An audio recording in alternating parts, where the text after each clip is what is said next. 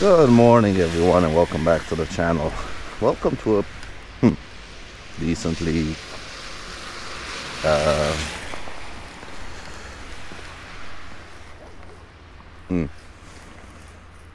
yeah, it's one of those days.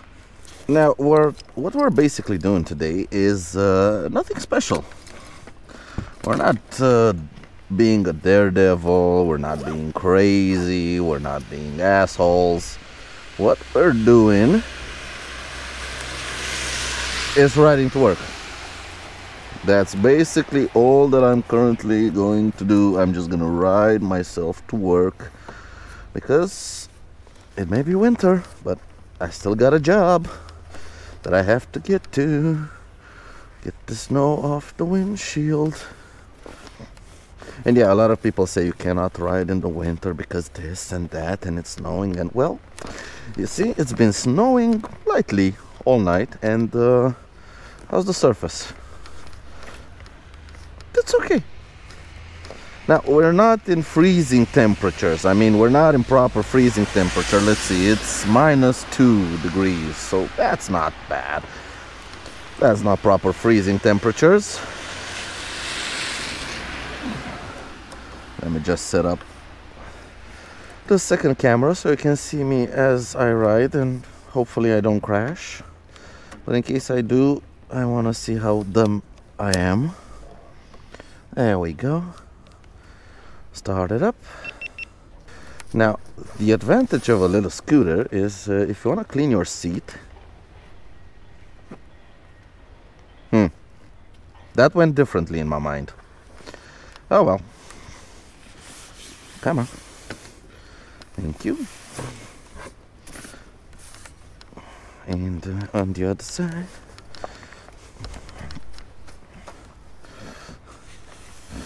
Now I'm still rocking the Michelins, so I don't have any sort of special winter tire. I still have the Michelin City Grips 2. And honestly, they should work just fine. They should be just fine for this. Let's get them fired up and let's get ready to ride. There goes Lil Donnie. Now I know there's been quite a lot of Bluetooth content on the channel, but today we're gonna ride Lil Donnie because, like I've said, even though I have Bluetooth and I have been riding him around for about a month, well, this is still my main city runabout, my scooter. I basically rode Brutus around for a month because I really wanted to get to know that bike, and I'm gonna have a few videos explaining a few things about it and explain the difference between such a small little scooter and such a huge, big adventure bike. Let's get the car though started so I can get some music going, because yeah, ever since I've got the car though, I'm really gotten used to riding with music, and it's just awesome. Get the music nice and quiet so we don't get any copyright claims. I want to monetize this video anyway.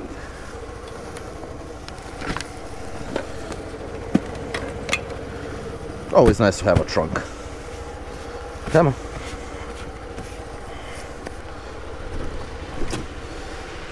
Well, this is gonna be interesting. Let's see. How bad can it be? How dangerous is it? Oh, we're on snow. Whoa!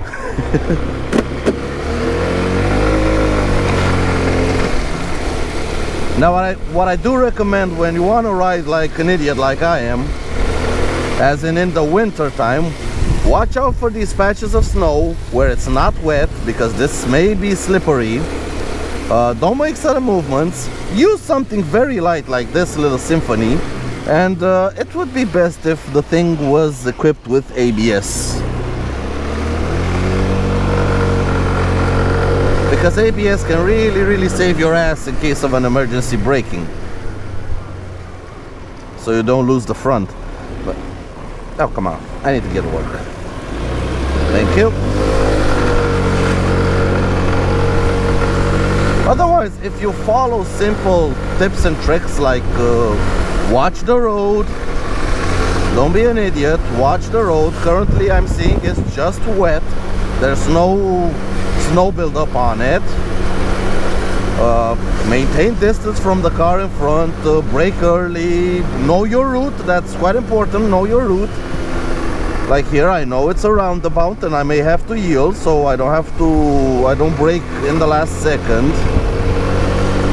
I'm not saying go exploring in weather like this, although you could. There are people going up mountains on motorbikes in weather like this. But what I am saying is be smart about it. Yes, you can ride in weather like this, but be smart about it. Don't be an idiot about it. Now what I am getting is snow on the windscreen, and that messes with visibility. But again, because I know the route and I know, I don't know, potholes, intersections, just about everything. Whoa, nice Beamer. I think that was a wrap, but that's a nice one. Like I was saying, because I know the route and I know the potholes and I know the intersections, I really don't need to see the road all that perfectly. Basically, I do this route every single day getting to work, so it's no biggie for me. And I'm gonna be honest, -2 degrees and snowing, the tarmac is perfectly fine. The scooter has ample amounts of grip. I'm not gonna start leaning too hard in the corners. Again, on small streets like this that don't get a lot of traffic, watch out for, I don't know, snow on the side of the road, because those parts can be slippery. Use your brain.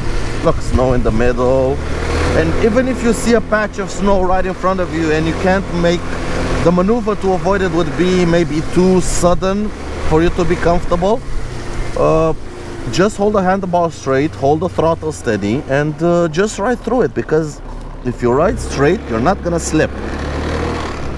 Don't do sudden movements, just bloody ride through the thing, and you're gonna be perfectly fine. Why is everybody so scared of riding in such weather? I'm just going to work, for Pete's sake. Ain't nothing bad about it. Now my rear tire is pretty worn. I think I have like 24,000 kilometers on it. Do I? Yeah, 8,000, 32 currently on the clock. Yeah, about 24,000 kilometers on my rear tire, so it is worn. So if I give it some ample gas, leaving a stop sign or something, it is gonna feel a little bit squirmish. But again, I know my rear tire is worn, so I'm not gonna give it all that much gas. I'm not gonna put myself in a situation where I need to accelerate hard, because I know I may not have the performance, the rear tire may not have the performance to give me what I need. So we're just gonna ride mildly. Now the problem with having such a big windscreen is this: you get snow buildup on it. I still haven't figured out a way to mount a wiper on it, but it would be the most awesome thing to have a wiper. I did buy a ATV wiper on AliExpress, but I didn't fit it because it's too big. It's bigger than the windscreen. I thought it would be a little bit smaller, but unfortunately it's bigger than the windscreen. So currently I'm still gonna have to do with just wiping it with my hand every now and then, but it is what it is. That's why such a big windshield is not actually all that great for touring, especially touring in very bad weather, because build up on your visor, it's easy to clean off. You just clean off your face a little bit, it's okay. And plus, because the visor is curved, the wind usually blows water, rain, snow off the visor, so you're pretty much okay. But this being perfectly flat, nothing blows off it, so you get a lot of buildup. I saw that coming back from Milan. Oh, crikey, it's the Ruzzers. Quietly, let's move quietly. Hopefully he doesn't see me. Now theoretically, I'm not supposed to be riding on two wheels in this weather. The law in Romania says if there's snow and ice on the road, you are not allowed to ride a motorcycle. Well, I see it as there's snow and ice over there, and I'm riding over here. And those are tram lines. This is the road. So as far as I'm concerned, the road has no snow and ice on it. The tram lines do, but I'm not about to ride on the tram lines. Not now, anyway. Again, scanning the road surface for any sort of snow, ice, anything that looks weird.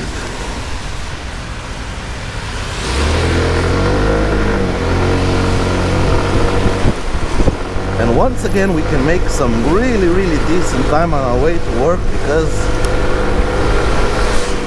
Bucharest traffic and the little scooter make perfect harmony.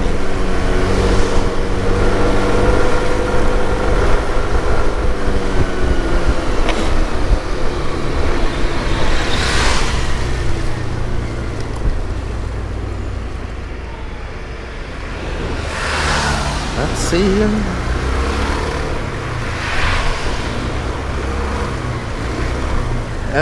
Tight as an 18-year-old, but if you got the right size of machinery, it's a breeze.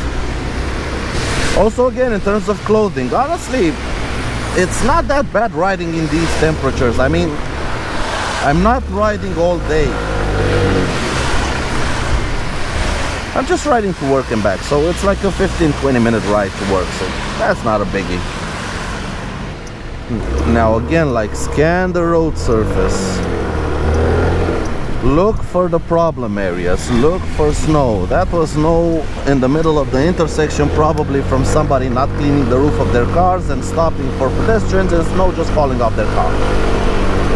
It's a common problem. People are lazy, they don't clean their cars of snow before leaving home. But anyway, like I was saying, you don't need uber extreme clothes to ride to work and back. Back in my courier days, when I spent like, I don't know, 9-10 hours in weather like this, yeah, you kind of need proper clothes. If you're gonna spend over 3 or 4 hours riding around in such temperatures and in such weather, yes, you're gonna need proper clothes, expensive clothes. But if you're just riding to work, usually on a scooter, I don't care how big the city is, if you're riding to work, it's usually about a 15-20 minute ride at most. So you don't need any hugely expensive special gear, special winter gear to ride to work in such weather. Heated grips, yes, are a must. I think heated grips are a must, because you can get away with wearing lighter gloves, and lighter gloves, especially in conditions like this, give you a better feel of your brakes, a better feel of your throttle, give you a finer control over the vehicle.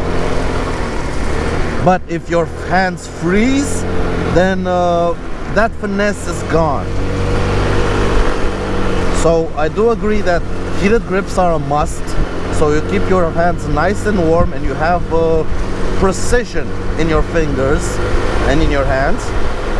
And otherwise, something that's a little bit windproof, and you're pretty much set.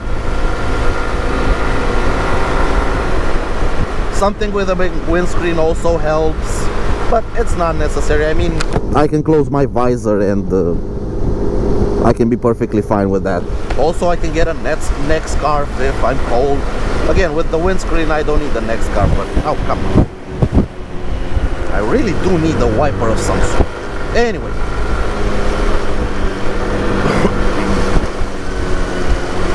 Once again, on road surfaces like this, easy on the corners, scan the surface.